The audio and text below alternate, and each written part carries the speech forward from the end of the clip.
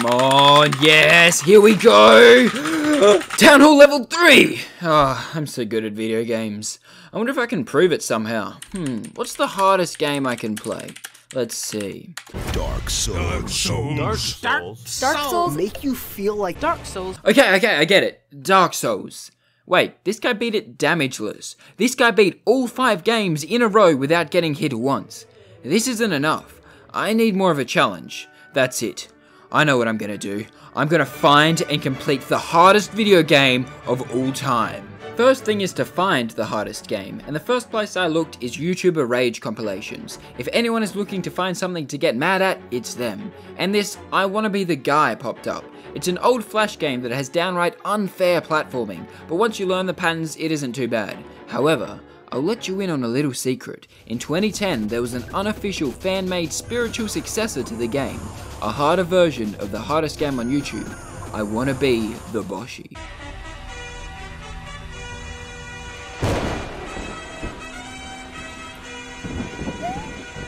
Goddamn camping noobs.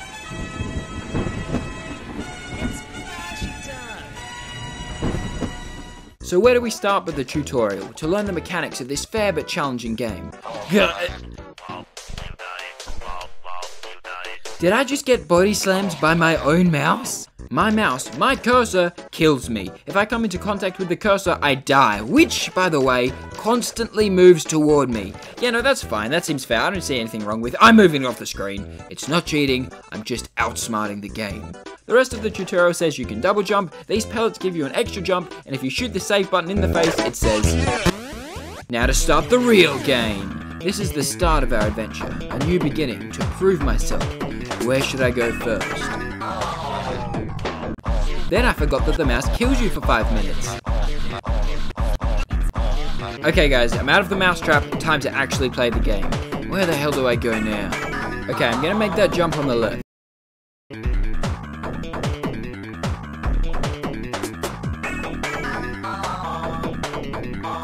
Yes! Finally! What will be my prize? It better be like wings, or a shield, or flubber. What's that? 10% more awesome. Okay, that's helpful. Shh! I have found an endangered animal. Seems to be some sort of rejected Disney companion. And once we get past him, we get to the true challenge, the Cooper level. There's only one way to beat this. Unlock Luigi! So I've been on the character select screen for about 5 minutes now. I've got Luigi, but I can't seem to leave. If I press escape, it just says it back to me, mocking me. Damn, this game's so hard, even the options menu is impossible. Oh good guys, just bought a new PC and re-downloaded the game, back at it again. With my new character, I was able to beat Coopers and get a brand new item, the mixer. It lets me change the speed of the in-game music. And I do apologize for the audio for the next part of the video, I may have had a bit too much fun with this.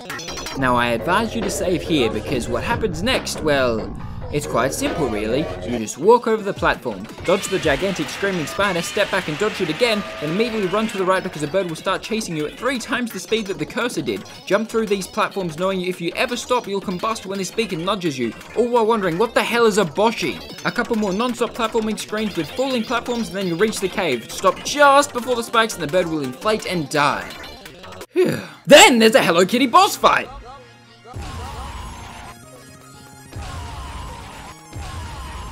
Yeah, so I think I'm going to try a different game, not because this is too hard for me, but because later you have to verse a certain copyrighted fast blue character.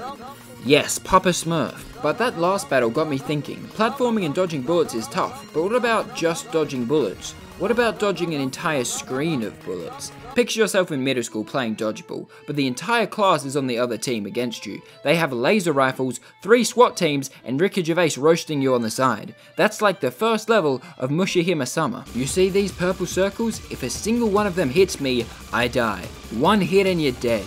I personally use this game as preparation for job interviews. Think of the stress of being on this screen.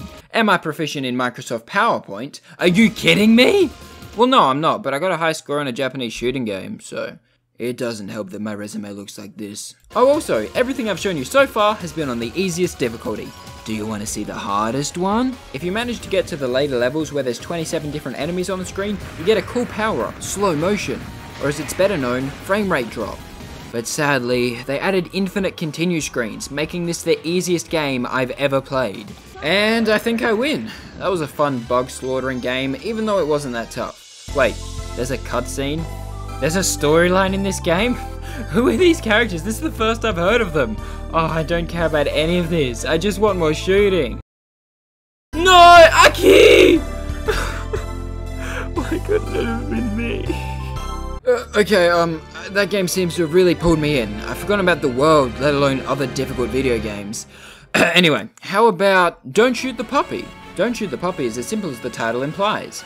If I can never get it to load. Maybe it's a big game? Could take a while. I'm starting a timer to see when this will finish. Instead, now we can go on to the main attraction. 5D chess with multiverse time travel. I don't think I need to explain why this game could be difficult. The title does a pretty goddamn good job of that. Before we go online and destroy some people's egos, I'll learn the rules by practicing on some bots. I lost? What?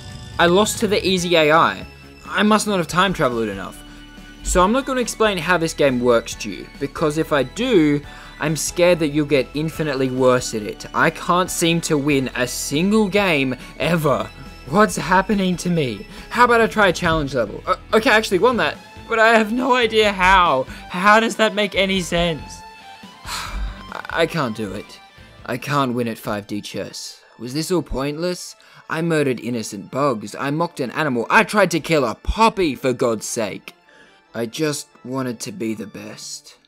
Wait, I seem to remember something. When I was searching difficult games, learn to play the most complex video game ever made, Dwarf Fortress. Well, when you've got nothing to lose, kill yourself. Well, make lemon. No, I don't know. I'm gonna play this hard game now. Okay, so the graphics aren't great. That's alright. It's all about the gameplay. This is some calming music, damn. I hope it doesn't get annoying on loop for 12 hours. Let's go and create a world. I guess I have to wait for hundreds of years.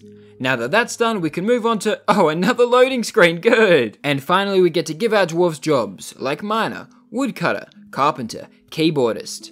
Keyboardist? Yeah, you know, when you're starting a Stone Age civilization from scratch, you gotta wanna have someone there who can play Twinkle Twinkle Little Star. Really get the morale going. Are you ready to embark? Yes, absolutely. What could possibly go wrong?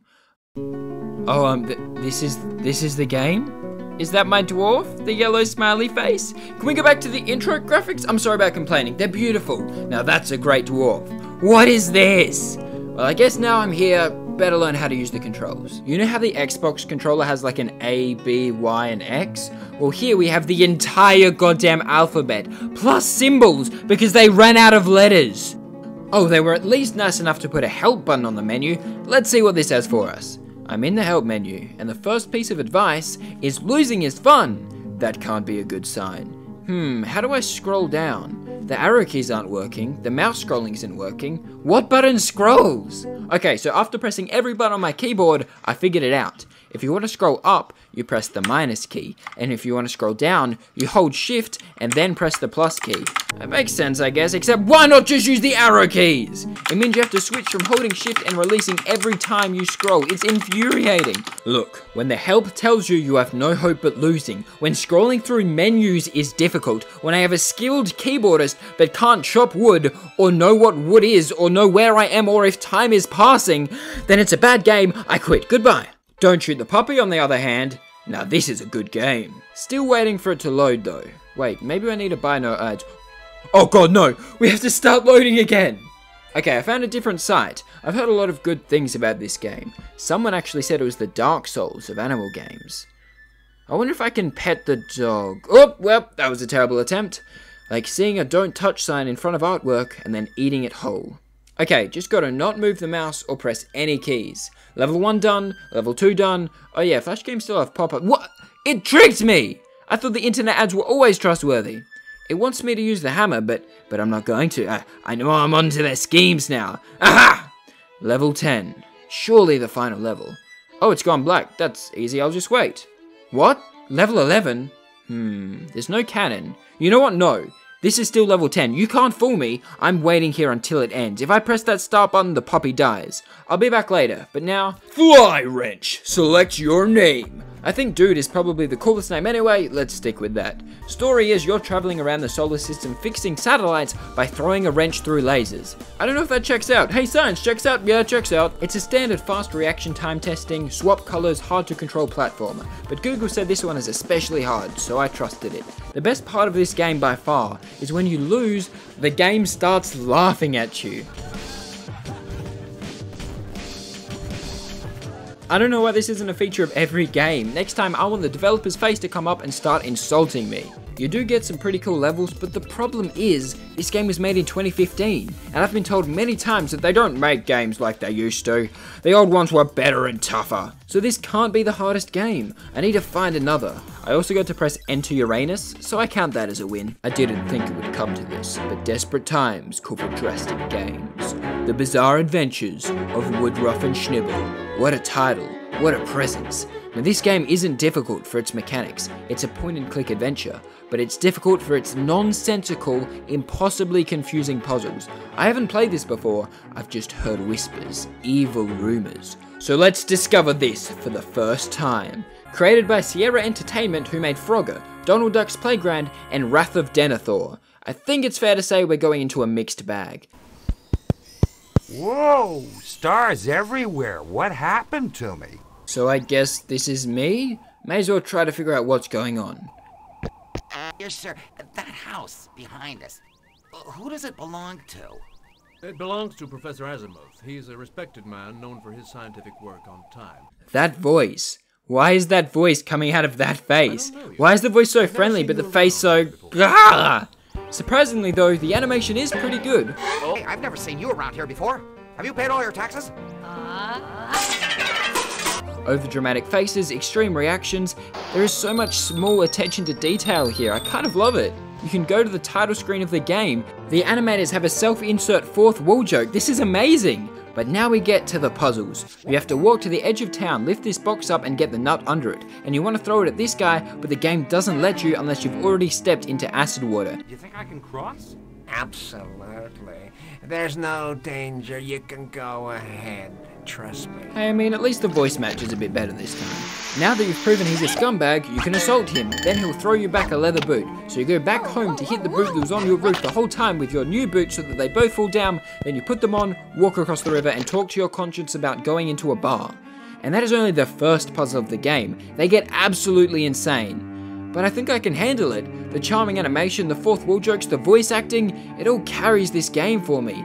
This is my favorite game. This is the hardest game, and I am going to beat it, claiming my spot as the most skilled video game player of all time. Wait, what's that timer from?